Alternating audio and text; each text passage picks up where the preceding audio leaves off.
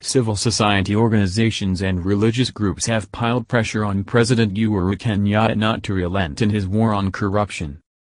The groups urged President Kenyatta to use the State of the Nation address set for Thursday to remind the corrupt that there will be no let-up in the fight. They also want the president to enumerate measures that will ensure the fight is sustained and suspects convicted. The address comes amid wrangles in Jubilee Party, with one of the factions accusing investigative agencies of being used in a proxy war to derail Deputy President William Ruto's bid to succeed Mr. Kenyatta. But on Monday, Senate Deputy Speaker Kithure Kindiki dismissed claims of division, assuring followers the party is united and ready to listen to Mr. Kenyatta's address. The differences in opinion between various Jubilee leaders is a show of freedom of expression and democracy. Both houses are ready for the State of Nation address, Professor Kindiki said.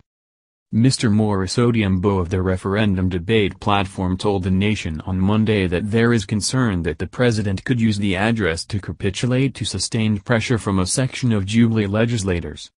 We fear that the president may be tempted to drop the ball owing to the pressure from a section of his party the country has been subjected to in the last few weeks. We hope it will not happen, Mr. Odhiambo said. The Supreme Council of Kenya Muslims, SUPKEM, Vice Chairman Hussein Ole Nado said the public expects a concrete action plan on corruption.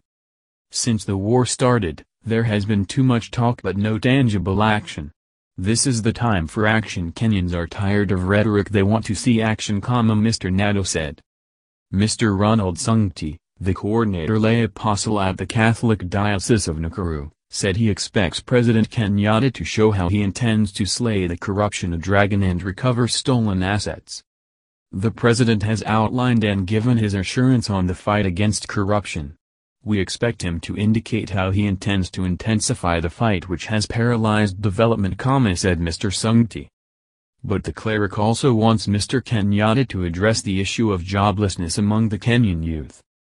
Rift Valley Council of Elders Chairman Gilbert Cabbage also thinks the president should address the tense relations between him and his deputy in recent weeks.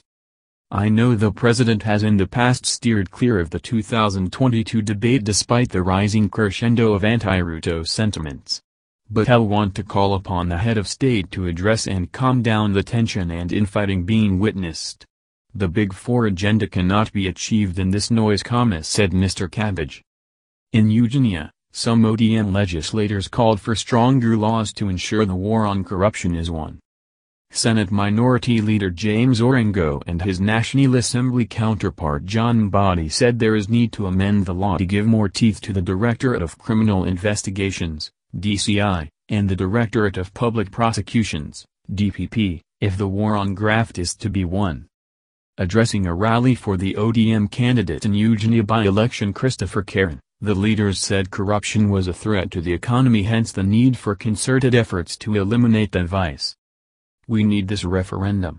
It is high time we amended the law to give more powers to the government agencies charged with the responsibility of dealing with corruption without any manipulation, said Mr. Mbadi. Mr. Orengo said the war on corruption has been politicized by people fighting the handshake because of the fear of the unknown. They think the handshake is to deny them leadership. No. We are working together with President Uhuru Kenyatta to make Kenya better than we found it, Mr. Orengo said. GEM MP Elisha Odhiambo and his Funila counterpart Aldo said the war on corruption will only be won if President Uhuru Kenyatta is willing to call a spade a spade. The president should not spare anyone, even if it is his closest ally, as he said while in Namibia last week, said Mr. Odhiambo.